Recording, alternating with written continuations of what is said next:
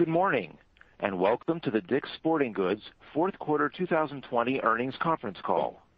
All participants will be in listen-only mode. Should you need assistance, please signal a conference specialist by pressing the star key followed by 0. After today's presentation, there will be an opportunity to ask questions. To ask a question, you may press star, then 1 on your telephone keypad. To withdraw your question, please press star, then 2. Please note, this event is being recorded. I would now like to turn the conference over to Nate Gilch, Senior Director of Investor Relations. Please go ahead. Good morning, everyone. Thank you for joining us to discuss our fourth quarter and full year 2020 results. On today's call will be Ed Stack, our Executive Chairman and Chief Merchandising Officer, Lauren Hobart, our President and Chief Executive Officer, and Lee Belitsky, our Chief Financial Officer. A playback of today's call will be archived in our investor relations website, located at investors.dicks.com, for approximately 12 months. As a reminder, we will be making forward-looking statements which are subject to various risks and uncertainties that could cause our actual results to differ materially from these statements. Any such statements should be considered in conjunction with cautionary statements in our earnings release and risk factor discussions in our filings with the SEC, including our last annual report on Form 10-K and cautionary statements made during this call. We assume no obligation to update any of these forward-looking statements or information. Please refer to our investor relations website to find a reconciliation of any non-GAAP financial measures referenced in today's call. And finally, a couple of admin items. First, a note on our same-store sales reporting practices. Our consolidated same-store sales calculation includes stores that were temporarily closed as a result of COVID-19. The method of calculating comp sales varies across the retail industry, including the treatment of temporary store closures as a result of COVID-19. Accordingly, our method of calculation may not be the same as other retailers. And second, for your future scheduling purposes, we are tentatively planning to publish our first quarter 2021 earnings release before the market opens on May 26, 2021, with our subsequent earnings call at 10 a.m. Eastern Time. And with that, I'll now turn the call over to Ed. Thanks, Nate. Good morning, everyone. We've never had quite a year like 2020. We were challenged in numerous ways, as were so many others, but as an organization, we not only survived, we thrived. The strength of our diverse category portfolio, technology capabilities, and advanced omni-channel execution helped us capitalize on the favorable shifts in consumer demand across golf, outdoor activities, home fitness, and active lifestyle. For the full year, we delivered record sales and earnings. Our consolidated same-store sales increased a record-setting 9.9%, which was on top of our 3.7% comp increase from the prior year. And our non-GAAP earnings per diluted share of $6.12 represented a 66% increase over last year. We developed innovative technology, including curbside pickup, that set the pace for the retail industry and helped drive full-year e-commerce sales of over $2.8 billion, an increase of 100%. Most importantly, we cared for each other in our communities every step of the way. As we reopened our stores, the health and safety of our teammates and athletes was our highest priority, and we established protocols and procedures to provide a safe shopping experience. Our frontline hourly associates and distribution center teammates went above and beyond in 2020, and we showed our appreciation through our premium pay program. In total, 2020, we invested approximately $175 million across incremental teammate compensation and safety costs. Additionally, last Friday, we partnered with Allegheny Health Network to host a COVID-19 vaccination clinic at our corporate headquarters. As a result of this partnership, approximately 6,000 community members were vaccinated, the largest single vaccination clinic in the state of Pennsylvania to date. We plan to host a number of these vaccination clinics in the future also.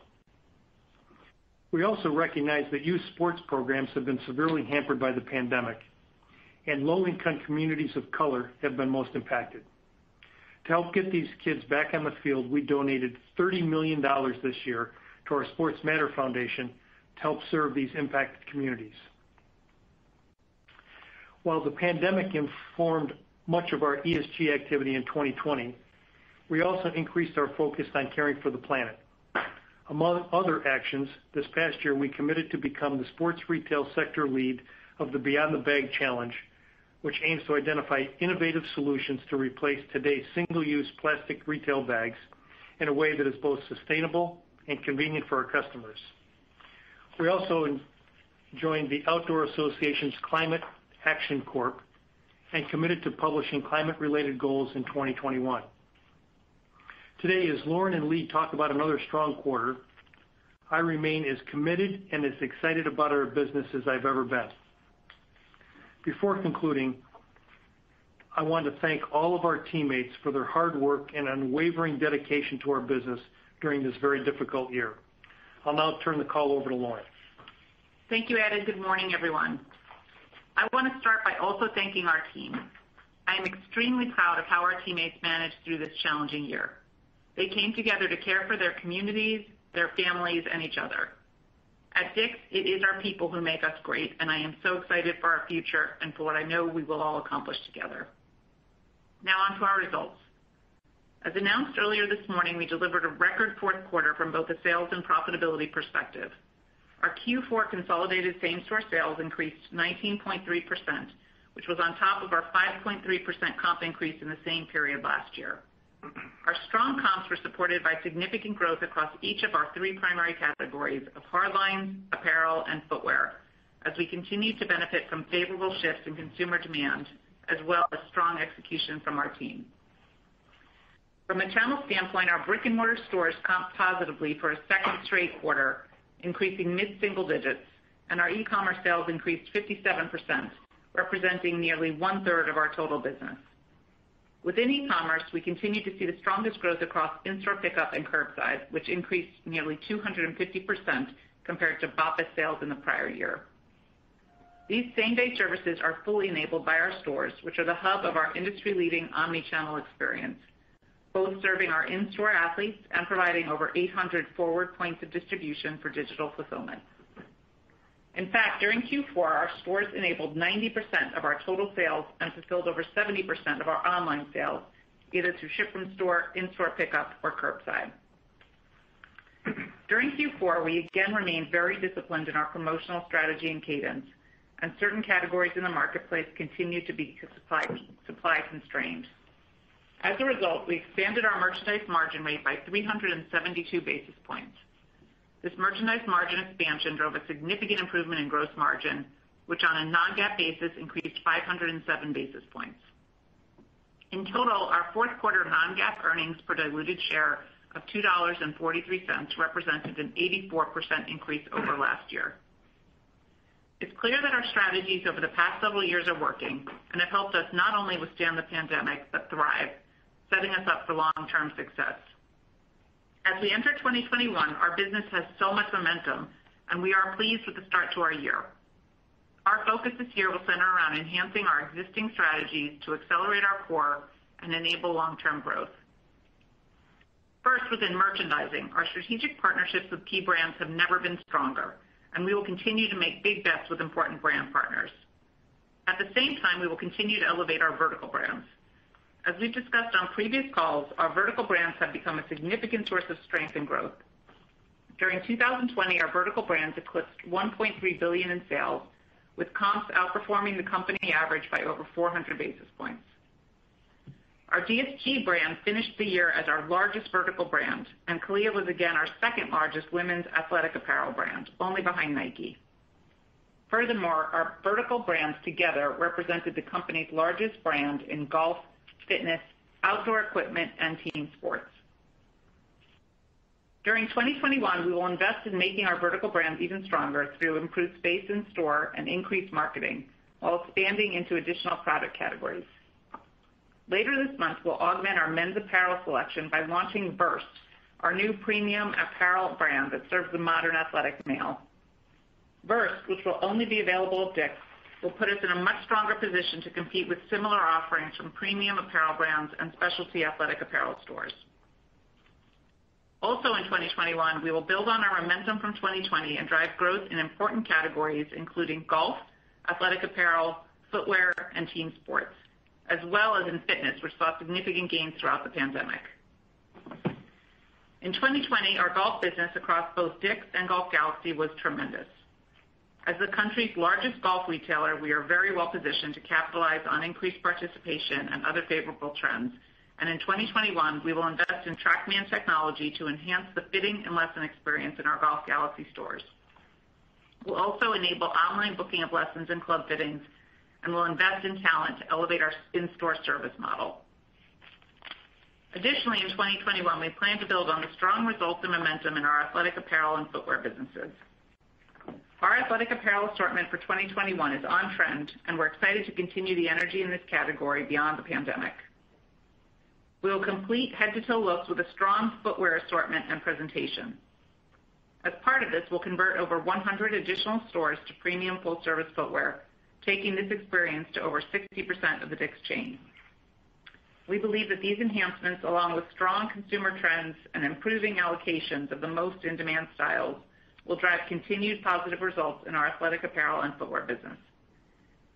Lastly, we expect our team sports business to provide a nice tailwind during 2021 as kids get back out on the field following a year in which many seasons were canceled.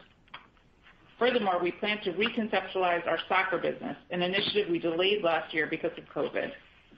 We will follow the same playbook we used to attack the baseball category in 2019, centered around more premium product, enhanced store experiences, and exceptional service. Beyond merchandising, in 2021, we'll focus on several key areas to enable the profitable growth of our business, including our omnichannel experience, data science, and customer relationships. Within our omnichannel experience, we'll continue to lean on our stores as well as our e-commerce business to serve our customers, whom we call athletes, whenever, wherever, and however they want. As Ed mentioned earlier, in 2020, our e-commerce sales increased 100%, partially driven by our curbside service that we launched in March and continuously improved throughout the year. Curbside pickup, along with fewer promotions and leverage of fixed costs, drove significant improvements in the profitability of our online channel in 2020. In 2021, we expect curbside to remain a meaningful piece of our omnichannel offering as our athletes turn to the service for speed and convenience. In addition to curbside, we will continue to improve our online shopping experience. This includes leading with mobile, which for 2020 represented over 50% of our online sales. This also includes shortening the path to purchase and reducing delivery times, as well as becoming a more consistent destination for our athletes' needs by offering a more integrated loyalty experience. Beyond online shopping, through our Game Changer technology, we will enhance our scorekeeping and live streaming offering for youth sports with video on demand, all delivered through a premium subscription service. We will also continue building relationships with both new and existing athletes in our stores and online. In fact, a key to our omnichannel offering is our scorecard program, which in 2020 drove over 70% of total sales. In 2021, we will continue to use data science to leverage our extensive athlete database to drive more personalized one-to-one marketing to increase loyalty among the 8.5 million new athletes that we acquired in 2020, including more than 2.5 million new athletes added during Q4. Lastly, we are very excited to be opening our first experiential prototype store next week in Rochester, New York. This new DICK'S store, called DICK'S House of Sport, will focus on service and community and allow us to innovate and deliver elevated experiences to our athletes, including an outdoor field to host sports events and promote product trial, a rock climbing wall, and health and wellness spaces for in-store programming. It will serve as a test and learn center and will roll the most successful elements into our core DICK'S stores. As I look at our business, we are really in a great position. Our brick-and-mortar stores and our technology platforms are working seamlessly together to deliver an industry-leading omnichannel experience. We have world-class vertical brands, and our vendor relationships with key partners have never been stronger. We've become more athlete-centric, focusing on friendly, knowledgeable, and available service. Importantly, we have a respected and loved brand and are aligned behind our common purpose to create confidence and excitement by personally equipping all athletes to achieve their dreams. In closing, we're extremely pleased with our Q4 and 2020 results and look forward to building on this success in 2021. I'll now turn the call over to Lee to review our financial results and outlook in more detail. Thank you, Lauren, and good morning, everyone. Let's begin with a brief review of our full year 2020 results. Consolidated sales increased 9.5% to $9.58 billion, even though stores were closed to foot traffic during the spring, representing 16% of our store days closed on average for the year.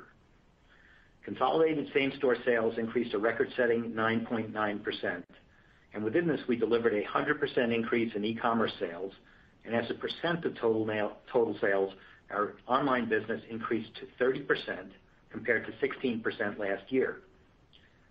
Gross profit for the full year was $3.05 billion, or 31.83% of net sales, and on a non-GAAP basis, improved 249 basis points from last year. This improvement was driven by merchandise margin rate expansion of 204 basis points and leverage on fixed occupancy costs of 114 basis points, partially offset by shipping expenses resulting from meaningfully higher e-commerce sales growth. Gross profit also included approximately $23 million of incremental COVID-related compensation and safety costs. SG&A expenses were $2.3 billion, or 23.98% of net sales on a non-GAAP basis, and leveraged 25 basis points from last year, primarily driven by the significant sales increase. SG&A dollars increased $178 million compared to last year's non-GAAP results, driven by $152 million of incremental COVID-related compensation, safety costs, as well as a $30 million donation we made to the DICK'S Foundation to help jumpstart youth sports programs struggling to come back from the pandemic. Apart from these items, increases in store payroll and operating expenses incurred to support the increase in sales were offset by expense reductions, including advertising, during our temporary store closures. Driven by our strong sales and merchandise margin rate expansion, non-GAAP EBT was $733.3 million, or 7.65% of net sales, and on a non-GAAP basis increased $292.8 million, or 262 basis points from the same period last year. In total, non-GAAP earnings per diluted share were $6.12, compared to non-GAAP earnings per diluted share of $3.69 last year, a 66% year-over-year increase. Now moving to our Q4 results. Consolidated net sales increased 19.8% to approximately $3.13 billion. Consolidated same-store sales increased 19.3%, driven by a 20.3% increase in average ticket, partially offset by a 1% decrease in transactions. Our brick-and-mortar stores comped up mid-single digits, even though we were closed on Thanksgiving Day. Our e-commerce sales increased 57%, and as a percent of total net sales, our online business increased to 32% compared to 25% last year. And lastly, we delivered significant growth across each of our three primary categories: hard lines, apparel, and footwear. Gross profit in the fourth quarter was $1.05 billion, or 33.67% of net sales, and on a non-GAAP basis improved 507 basis points compared to last year. This improvement was driven by merchandise margin rate expansion of 372 basis points and leverage on fixed occupancy costs of 148 basis points. The merchandise margin rate expansion was primarily driven by fewer promotions and lower clearance activity. In terms of shipping expense, we saw higher costs from shipped packages due to increased volume and industry-wide holiday surcharges. However, the higher average ticket, combined with higher penetration of in-store and curbside pickup, neutralized this impact from a basis point perspective. Specifically, for the fourth quarter, our curbside and in-store pickup sales increased nearly 250%. SG&A expenses were $761.2 million, or 24.35% of net sales, and on a non-GAAP basis increased $163 million, or 142 basis points compared to last year. 27 basis points are attributable to the expense recognition associated with the change in value of our deferred comp plans, resulting from the increase in overall equity markets during the fourth quarter. This expense is fully offset in other income and has no net impact on earnings. The balance of the deleverage was primarily due to $47 million of incremental COVID-related compensation and safety costs, as well as the $30 million donation made to the DICK'S Foundation, most of which was in Q4. These items were partially offset by leverage on other expenses from the significant sales increase. Driven by our strong sales and merchandise margin rate expansion, non-GAAP EBT was $298.5 million, or 9.55% of net sales, and on a non-GAAP basis increased $149.9 million, or 385 basis points from the same period last year. In total, we delivered non-GAAP earnings per diluted share of $2.43 compared to non-GAAP earnings per diluted share of $1.32 last year, an 84% year-over-year increase. On a GAAP basis, our earnings per diluted share were $2.21. This included $7.2 million in non-cash interest expense, as well as 6.7 million additional shares that will be offset by our bond hedge at settlement but are required in the GAAP diluted share calculation. These both related to the convertible notes we issued in the first quarter. For additional details on this, you can refer to the non-GAAP reconciliation tables of our press release that we issued this morning. Now, moving on to our balance sheet, we are in a strong financial position, ending Q4 with nearly $1.7 billion of cash and cash equivalents and no borrowings on our $1.85 billion revolving credit facility. Our quarter-end inventory levels decreased 11% compared to the end of the same period last year. Looking ahead, our inventory is very clean, and we'll continue to chase product to improve our in-stock positions in the most in-demand category. Turning to our fourth quarter capital allocation, net capital expenditures were $53 million, and we paid $27 million in quarterly dividends. Now let me move on to our fiscal 2021 outlook for sales and earnings. Due to the uneven nature of 2020, we've planned 2021 off a 2019 baseline, and for the same reason, believe it will be important to compare against both 2019 and 2020. Furthermore, given the continued uncertainty around when athlete activities will normalize in 2021 and what the new normal will be, we'll be guiding to a wider range of possible outcomes than we typically do. Let's start with the sales guidance, followed by EBT dollars and rate, and then on to EPS. For 2021, consolidated same-store sales are expected to be in the range of -2% to +2%, which at the midpoint represents a low double-digit sales increase versus 2019. Our square footage versus 2019 is about the same. We have been pleased with our sales trends so far this year, and for the first quarter, we expect significant consolidated same-store sales and earnings growth as we anniversary the majority of our temporary store closures from last year. Beginning in Q2, our guidance assumes comps will decline in the range of high single digits to low double digits as we anniversary more than a 20% comp gain across those quarters in 2020.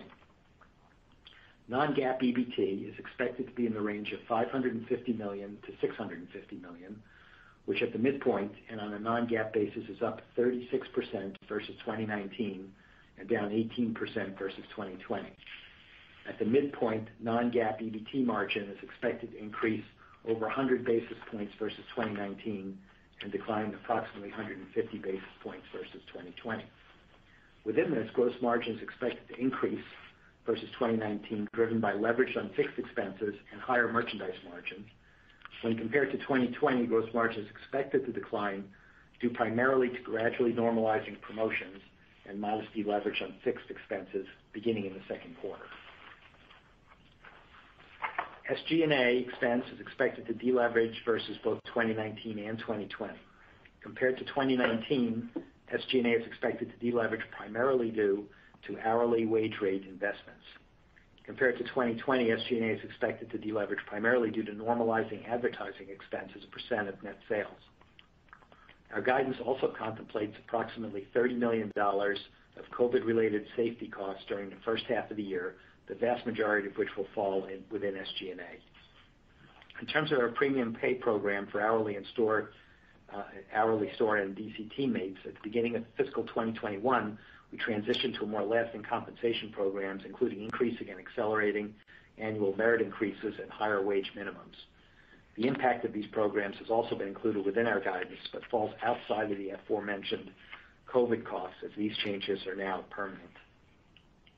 Lastly, we anticipate non-GAAP earnings per diluted share to be in the range of $4.40 to $5.20, which at the midpoint and on a non-GAAP basis is up 30% versus 2019 and down 22% versus 2020.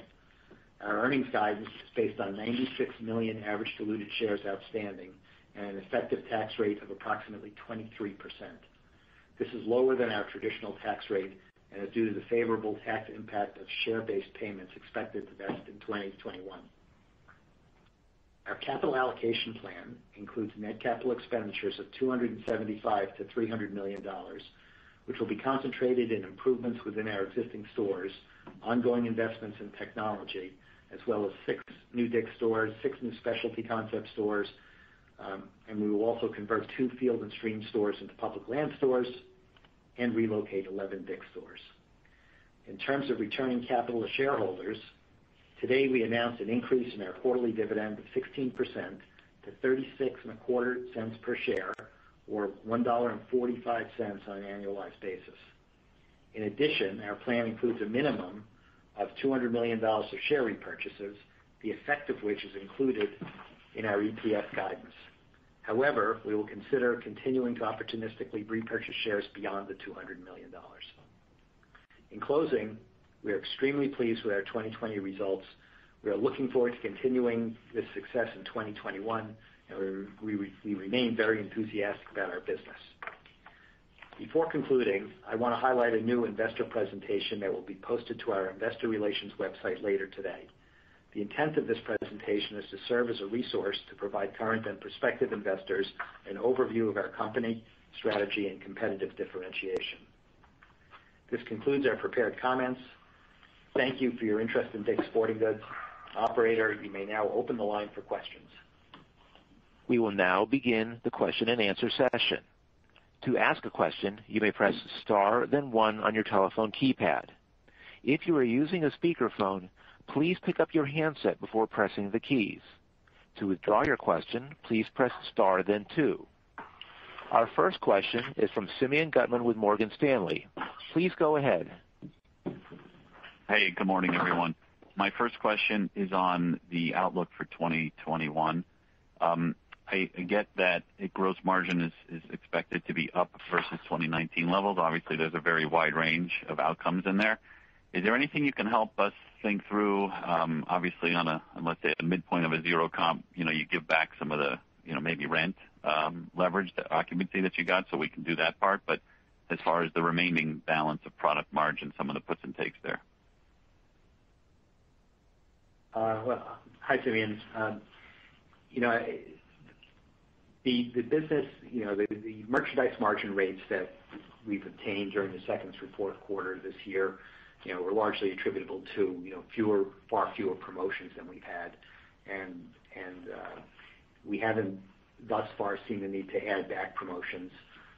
But as we get into the year, and we believe that the supply of merchandise will become more plentiful out there, that there's the potential that the industry will return to more normal promotional levels as we get through the year. It's hard to say exactly when that will happen or to what extent it will happen, but we're planning on the merchandise margins gradually adding back promotions, looking really at Q2 through Q4. We don't intend to lead the promotional charge there. It's never really our approach to this, but we will have to react if the marketplace goes there.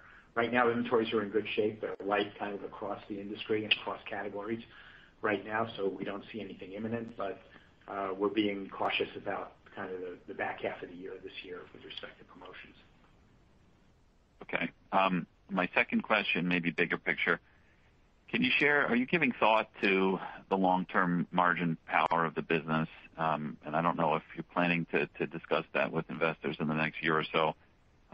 It looks like the business historically, it peaked at around a 9% EBIT margin, and that looks like pre-e-commerce days.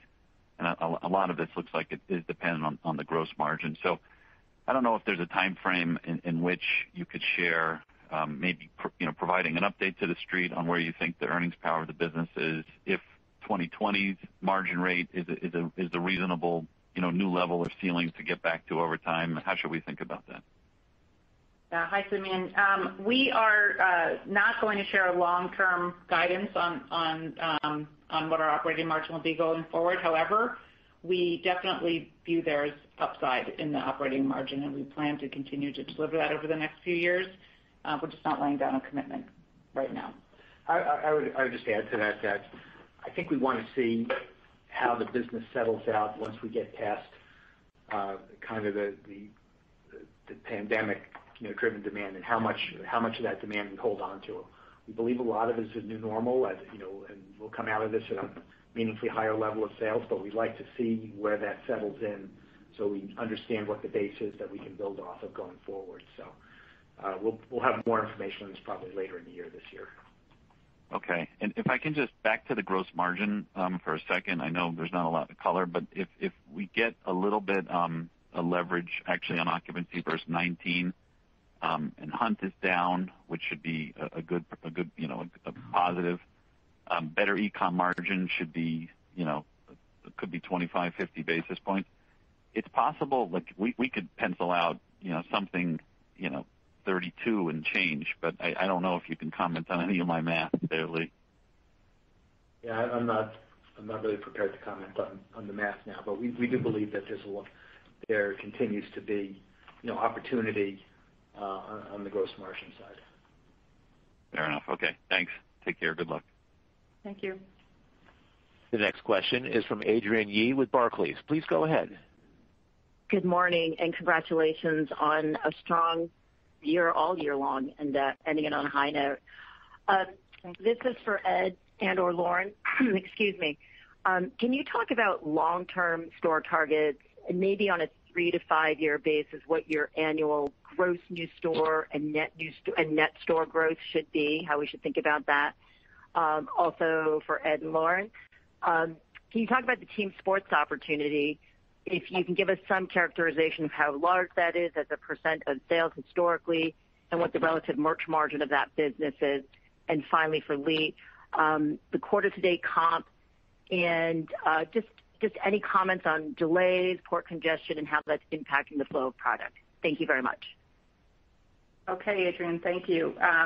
So starting with the long-term store targets, I think one thing that has become very, very clear to us this year is that our stores are an enormous asset to us as part of our whole omni-channel ecosystem. And so we view our store growth and our e-commerce growth as very symbiotic and hand in hand. And so we will see us continuing to experiment with different types of store prototypes. We've got our new House of Sport that we mentioned, which is a larger prototype, and we will continue to be looking at where we would want to penetrate. That said, I would not expect a radical change in our store growth in the next few years. Lee laid out what we've got on plan for this year, and we'll continue to seize opportunities as they come up.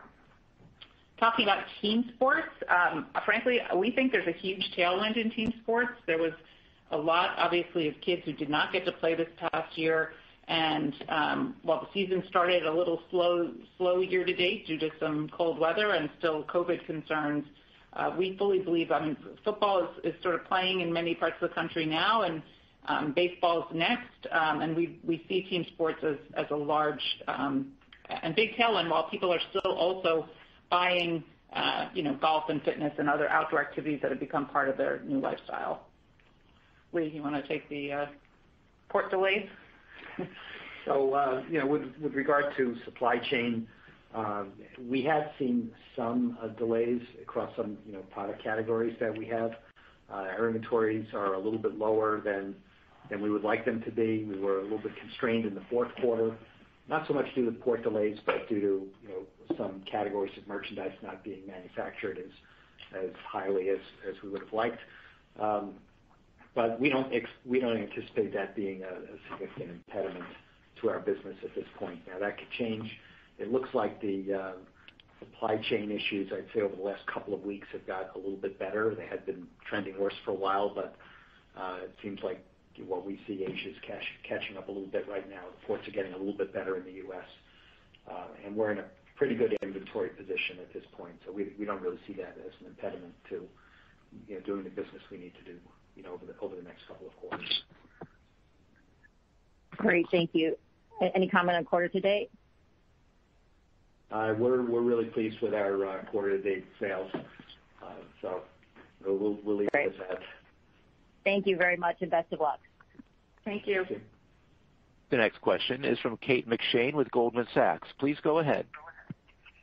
Hi, good morning. Thanks for taking my question. I wondered if you could comment at all about what you're seeing of the golf business in warmer weather regions and how it might be providing a read-through to the spring and summer season for golf nationally. And then my second question was just around the store relocations. I think you mentioned that you're doing 11 this year. I think this is a little bit higher than what you traditionally do. I wondered if there were more real estate opportunities or new real estate opportunities in which you're relocating into, and is it at more favorable rates? Great. Hi, Kate. I'll start with the golf business. We are incredibly bullish on the golf business. It has remained strong through the pandemic in the warm weather markets, and still strong nationally across the board. So participation rates are up. There's new athletes in the golf sector, and we see a lot of growth ahead of us there. In terms of relocations, we definitely have multiple opportunities, and a big part of our strategy with real estate right now has been to either renegotiate or relocate. And we do see a nice pop when we do relocate into a new store from a sales and profit standpoint.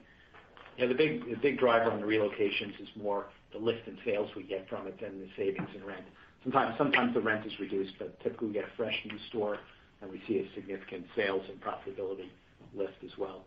Our new stores continue to perform very well as well. So we've been selective in picking our targets for new stores, and the economics have been very good. So we're not discouraged from opening new stores in any way, but we do want to continue to be selective. Thank you. Thank you. The next question is from Mike Baker with D.A. Davidson. Please go ahead. Hi, thanks, guys. One bigger picture question. Why do you think you're better positioned today than you were pre-pandemic? Is it vendor relationships? Is it e-commerce? Is it technology? Is it all of the above? I think one thing important to note that even before the pandemic in 2019, I think that was your best comp in 4 or 5 years. So clearly things are moving in the right direction pre-pandemic. What do you think is leading to that better positioning? Mike, thank you for your question, and I couldn't agree more with you. This is not just a pandemic bump that we had this past year. We have been many years now working on a new strategy to develop our entire omni-channel ecosystem, to make the most out of our stores, to make the most out of our online sales. And I would say that on top of amazingly strong vendor relationships, which have only gotten stronger through the pandemic, the ecosystem that we've created with curbside now making our stores a really pinnacle part of our digital experience. Our technology investments over the past few years helped us not just grow and spin up curbside in 2 days once the pandemic hit, but also leverage our fixed expenses in a way that we couldn't have if we hadn't invested in technology a few years ago. So I do feel like we had our best quarters right before the pandemic, and then we had our best quarters during the pandemic, and we look forward to returning to a little bit of normalcy and working through our operating model. And just to add to Lauren's comments, from a consumer trends perspective and activities trend, we're excited about some of the new habits that our athletes have picked up during the year, whether it's golf or running or other outdoor activities that require footwear, athletic apparel and so on, in addition to some, what's likely to be some more work from home, which should add more time to people's lifestyle.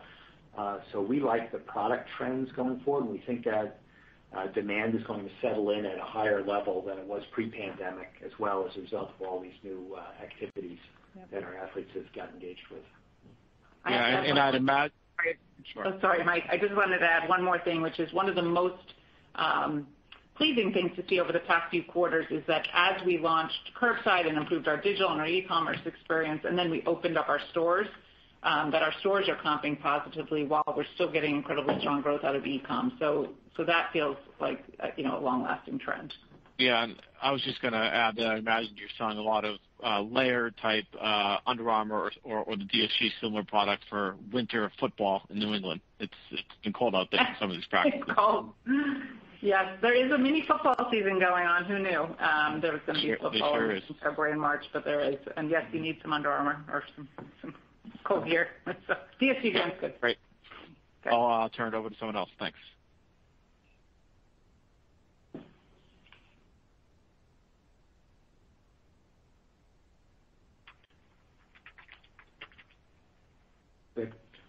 Operator, are we ready for the next question? Christopher Horvers, your line is open on our end from J.P. Morgan. Please go ahead. Thanks. Good morning, everybody. Can you talk a little bit about, you talked about strong performance in hardline apparel and footwear. Can you talk about, sort of the relative performance and perhaps how that changed versus what you saw in the third quarter? And any comment on how stimulus impacted those trends? Yes. Hi, Chris. So hardlines were incredibly strong in the fourth quarter, and that's similar categories to what was doing well in Q3, but fitness, golf, outdoor equipment, which is where our bikes, paddle sports, all that, the hardlines were really quite a champion, despite supply constraints and challenges that we had getting a lot of product. They really dominated this year. But footwear, or this quarter and the year, but footwear and apparel also were strong. Lee, I'll turn it over to you. Stimulus, we don't have. We cannot quantify how much the stimulus checks helped us and may help us in the future. It's not something we're planning against. There's just so much noise in the business in terms of trying to measure what the exact impact of that is. That we're yeah. Understood. And then, can you talk a little bit about, working capital outlook, the balance sheet, what's the right level from a days of inventory perspective? Should we look at 2019 as the right level? You ended the year with, $1.7 billion of cash. You're baking in sort of a minimum $200 million share repurchase. Most of the difference between the EPS outlook versus the street was really driven on the share count line. So is there something that you're holding on to that cash for? Is there a big working capital drain that you're expecting? And why wouldn't you buy back, significantly more than $200 million? Well, there are a couple of things. I'll address a couple of the questions. And with regard to working capital, we are planning to end 21 with our inventory levels approximately even to 2019. So we expect the sales to be up about low double digits. I think the math comes out to like 11%. And we expect the inventory to be about the same as the end of 19. So while the inventory turn will probably be a little bit lower than it is in 2020, we expect it to be meaningfully higher than it was in 2019. The accounts payable leverage will be greater than 2019. It'll be less than 2020. But there's no unusual drain on working capital that's expected. With regard to share buybacks, we've set it at a minimum of $200 million for this year, and we've also said that, and that's what we baked into the forecast right now. But we'll also look at the pace of our business as we go forward and measure what's happening with the pandemic, and if there are any changes to demand resulting from that in our business, and we leave open the possibility of buying back more shares. It's appropriate for the business. Understood. And then one last question. Do you expect e-commerce growth to be up in 21? And to the extent that you expect it down, how might that impact your gross margin? Thank you. Yeah. So we're planning our e-commerce business to be down versus 2020. We just had a really unusual lift in the business, particularly in the back half of the first quarter and into the second quarter when the stores were closed. So we're going to come up against some really big e-commerce numbers. Certainly our run rate in the e-commerce business coming out of Q4 is a lot higher than it was last year. So we're very optimistic about the e-com business. So that's good for us. The AURs have been good for us there. We're using curbside pickup and in-store pickup as well, which doesn't have a delivery cost. So the impact on our overall gross margins shouldn't be significant from the e-com business coming down as a percent of the mix, modestly. Thank you. Have a great spring. Thank you. Thank you. The next question is from Seth Sigman with Credit Suisse. Please go ahead. Hey, good morning, everybody, and congrats on the quarter. I was hoping you could frame a little bit more the incremental costs in FY20. I think Ed had talked about $175 million for the year. I don't think that included the $30 million donation, and also I assume there was higher incentive comp and maybe some other factors. So Lee, maybe can you confirm that and help us think about how much was in the base for 20? And then for the outlook, I want to make sure we have this right. It sounds like you're saying don't necessarily assume that these costs come back because you're going to reallocate that to more permanent wages and things like that. Can you just confirm that as well? Yeah. So a couple of points there. $175 million. We got $163 million of, $175 million of COVID costs. Do not include the $30 million of additional foundation contributions. So, those were incremental in 2020. However, the COVID costs going forward, a large piece of that has been kind of reallocated into more permanent wage increases. We continue to see, wage pressures, in order to get the right kind of talent in our stores.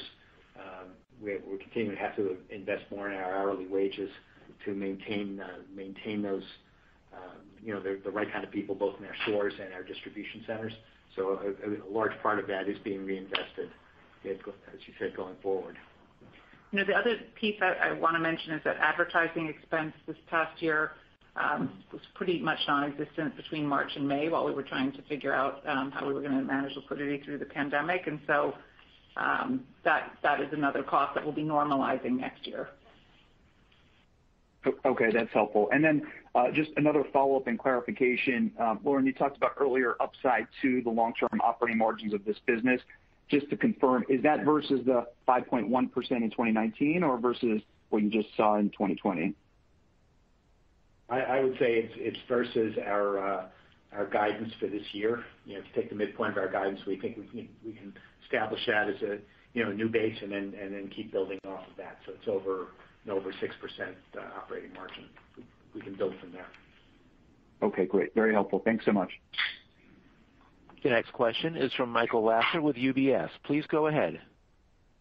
Hi, Mike Schwartz on for Michael Lasser. Thanks for taking our question.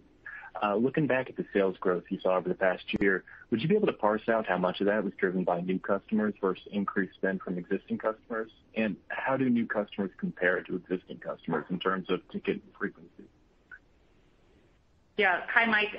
We have had a significant increase in new customers over the course of this past year. We had 8.5 million new customers over the full year and 2.5 million in the fourth quarter.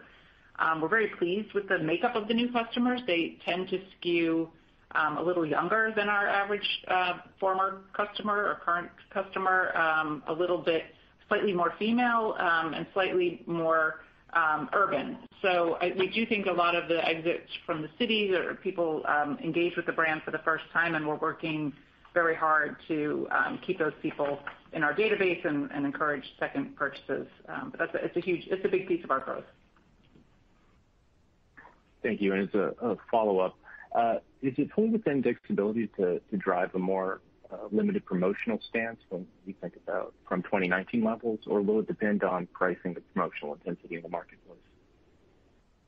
I couldn't hear the first part of your question, but I think you were asking, is DICK's able to lead a less promotional environment than 2019? Was that your question? Sure. Just whether or not the company has the levers to drive a more limited promotional stance on its own, or if it's more of a market dynamic. We do not plan to be very promotional moving into. Of course, we will respond to any market pressure that we have, or any environmental or economic pressure. But we do not plan to lead a heavily promotional cycle here, and we believe we have the levers to manage appropriately through. Thank you. The next question is from Chuck Grom with Gordon Haskett. Please go ahead. Hey, thanks. Good morning. Long time, Ed. Hope you're well. Just on the lease front, I know you have a number of leases coming up for renewal over the next several years. Just wondering how we should think about the impact from that to the occupancy cost line over the next couple of years.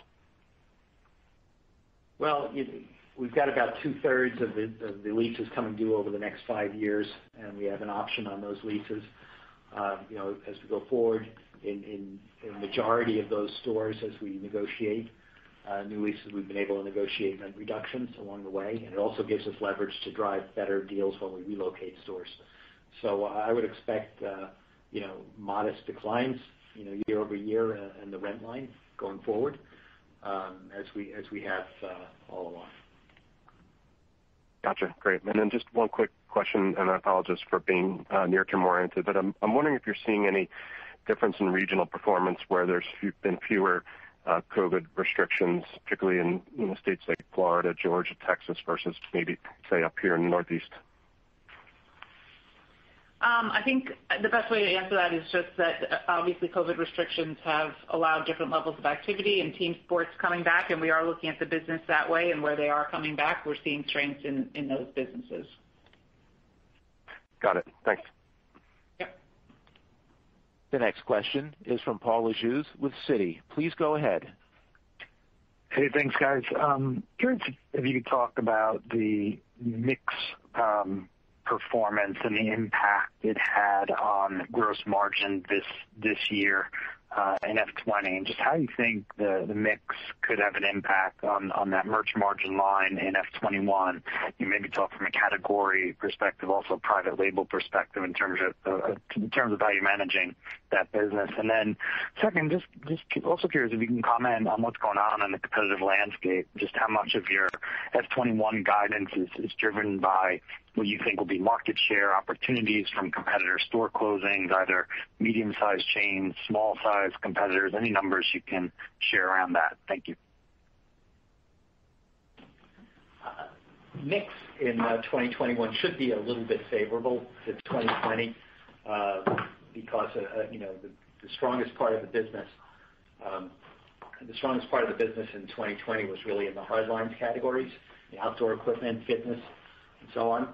And as we go forward, we expect to see a recovery in team sports. We can expect to see continued strength in athletic apparel, in the athletic footwear businesses, which are higher margin businesses. In addition to that, we expect to see our private brands, our vertical brands, continue to grow, which is also a positive from a mix perspective, and the hunt business coming down, which should be favorable from a margin perspective. So there's some basis points of mixed favorability I would expect to see in 2021. With regard to the competitive landscape, I don't see that much changing from a brick and mortar perspective. I think the sporting goods sector is generally in good shape right now. The pandemic has spurred sales across our sector, so I don't expect to see closures really in any kind of meaningful way this year. With regard to department stores, some of the department stores are closing some stores, which should be favorable. But on the other hand, some of them are going after kind of the athletic apparel space a little bit more aggressively, which will work the other way. So long and short of it, I don't really see a meaningful change in the competitive landscape this year in the brick and mortar space. Thank you. Good luck. The next question is from John Kernan with Cowen. Please go ahead. Hey, good morning, everybody, and congrats on a phenomenal year. Thank you. Can you talk to inventory levels in the middle of 2020 were down pretty significantly. Were you supply constrained in any key categories where you felt like you potentially left some comps on the table? I mean, comps are obviously phenomenal. I'm just curious if there was demand you couldn't fulfill. Yes. Hi, John. There definitely was some demand we've been chasing all year in categories that were surging due to the pandemic and managing through it. So it's on a hand-to-mouth basis for some of these categories.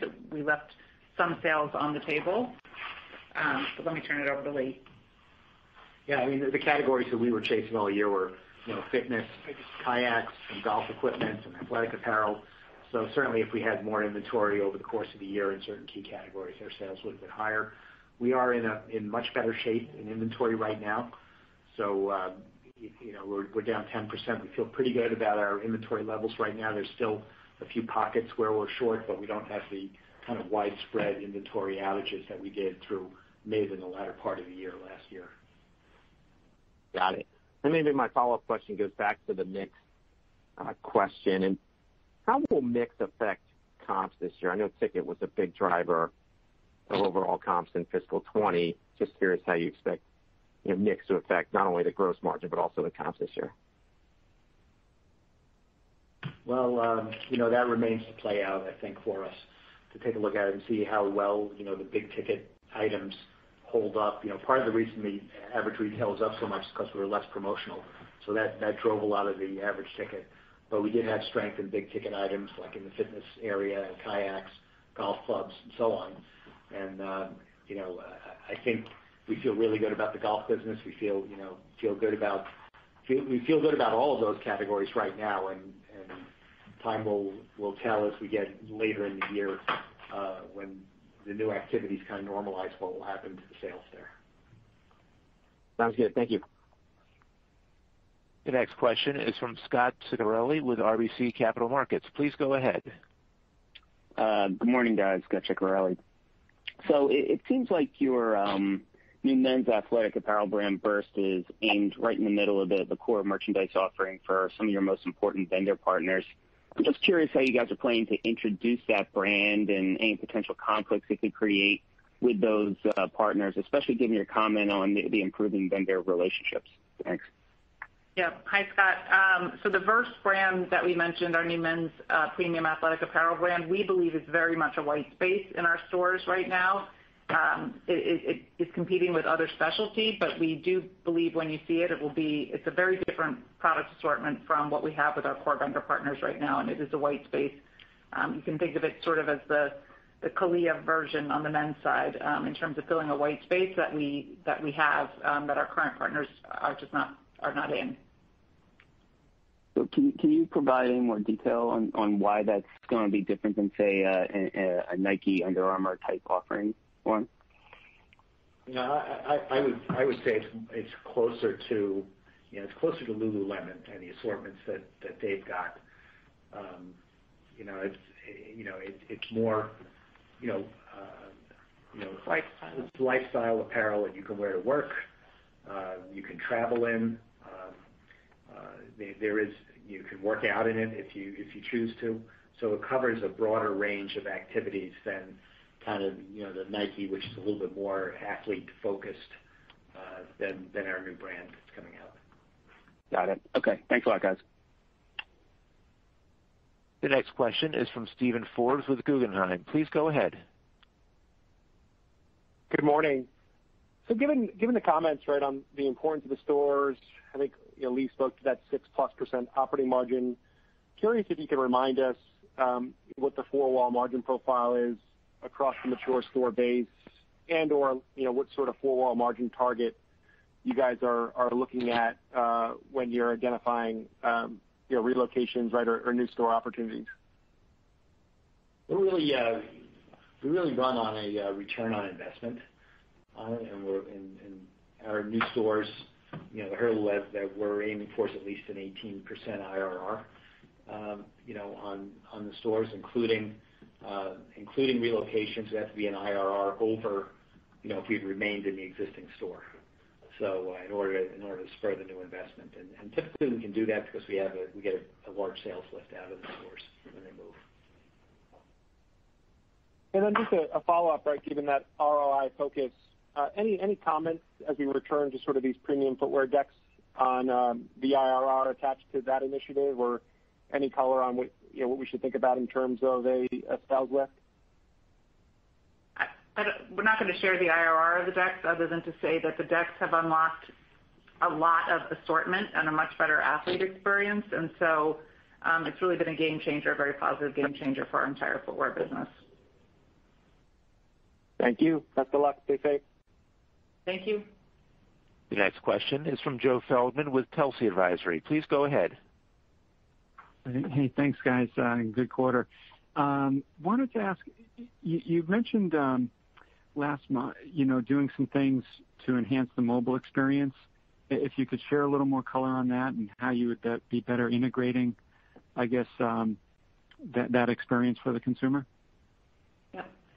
We're working on a relaunch of our mobile app. That said, mobile is already 50% of our e-commerce sales, and the plans we have right now are to fully integrate both the store experience and the scorecard experience into the online shoppers experience, and in particular, making the mobile app the hub of the scorecard users, the scorecard members' entire DICK'S experience. More to come. Got it. Yep. Okay, thanks. And then, the other kind of topic I wanted to ask about was sort of on the last mile. Obviously you made great strides this past year. Where are you headed in 21? Like, do you kind of go back and, find ways to make curbside more efficient, BOPUS, things like that, or, and how do you do that? If you could share some plans for that. Yeah, we are focused on the last mile, and we are focused on trying to improve both the profitability, but also the profitability is great in that channel, but the customer experience. So we're working on things like speed to athletes. So right now, people are getting notified that their BOPUS curbside order is ready. We promise under an hour. It's a lot faster than that. Usually within 30 minutes or faster. Curbside wait is just a couple of minutes, very quick.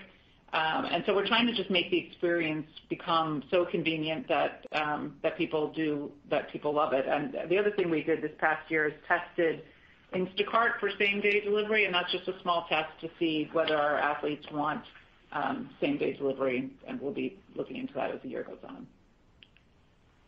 That's great. Thanks, and good luck this spring. Thank you. The next question is from Warren Chang with Evercore ISI. Please go ahead.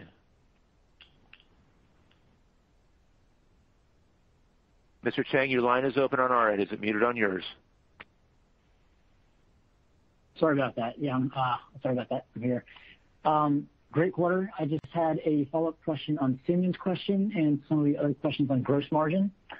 So if I just try to sort out what's happening to your gross margin structurally and filter out some of the noise of 2020 and even 2021, in a scenario where we're back to a post-COVID sales mix, post-COVID, more normalized promotional environment, whenever that may be, can you maybe just rank order the biggest changes to your structural underlying gross margins relative to 2019 levels? I would say the largest one we believe will be the merchandise margin being higher due to mix shift and due to better promotions management, particularly online. I'd say that's the largest. I'd say the second largest is going to be around leverage of occupancy expense. To the extent we've got the same square footage in 2021 as we did in 2019, and we're able to continue to drive some rent reductions along the way, we should be able to continue to leverage our occupancy expense. Going the other way, as e-commerce is a larger part of the business, there is some pressure from the additional delivery expenses to get products to customers. We did a really good job in the fourth quarter mitigating that through more BOPUS and curbside pickup and higher AURs. We think we'll be able to hold on to some of that, but it'll be a constant, very detailed management effort on our expenses there to try to keep that down. But I would expect versus 2019, the delivery expenses to run a little bit higher as a % of sales from e-commerce business. Thank you. Good luck. The next question is from Seth Basham with Wedbush Securities. Please go ahead. Thanks a lot, and good morning. My question is around SG&A. If you could contextualize the underlying growth in SG&A that we're seeing in the business, maybe if you think about it on a 2-year basis from 2019, or should we be looking at 3 to 4% growth on an annual basis underlying?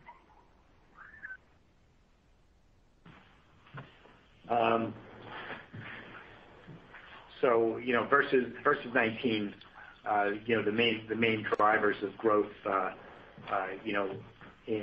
really our store payroll expenses, and that's really driven by higher wage rates that are across the board.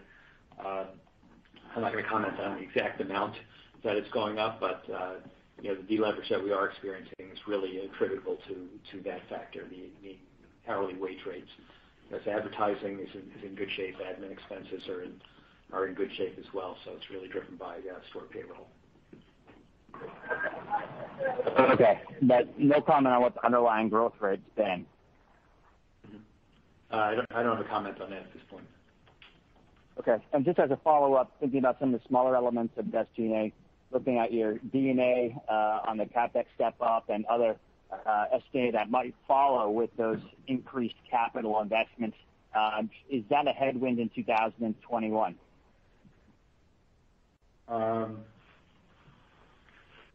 Not really. As we know, we got investments coming in throughout the year this year, partial year of depreciation expense. It's not really a headwind for this year. Thank you. And the final question today will be from Tom Nikic with Wells Fargo. Please go ahead. Hey, everybody. Thanks for squeezing me in at the end here. Lauren, I just wanted to ask quickly on the Scorecard loyalty program. I think it launched something like 18 months ago, and it seems like you've gotten a pretty good uptake there, like I think 70% of sales. I just wanted to ask, are there meaningful differences in the metrics you're seeing of Scorecard members versus non-Scorecard members, in terms of buying frequency or average basket or anything like that? And then just also, do you think that 70% penetration can move even higher from here? Is this the kind of situation where you could see it becoming 80-90% of sales? Thanks. Yeah, thanks, Tom. Just to clarify one thing, our Scorecard program has been around for actually many, many years, and 70% penetration has been similar for the past few years. We always hope it's going to increase, but it's a very, very high number as it is. What I think you're referring to is our Scorecard Gold program, which we launched probably about 18 months ago now, which is for our best customers who do account for our highest level of sales over $500 a year is what the criteria is, and they contribute an awful lot of our total sales are higher on an AUR. Every transaction, every level is higher. Understood. Got it. Thank you. So you think 70% is kind of the sort of steady state penetration for the loyalty program overall? It's a reasonable assumption. Okay, thanks. Best of luck this year. Thank you. This concludes our question and answer session. I would like to turn the conference back over to Lauren Hobart for any closing remarks. Okay, thank you everybody for your interest in DICK'S, and a final thank you to our teammates for their amazing performance this year. Thanks, everybody. The conference is now concluded. Thank you for attending today's presentation. You may now disconnect.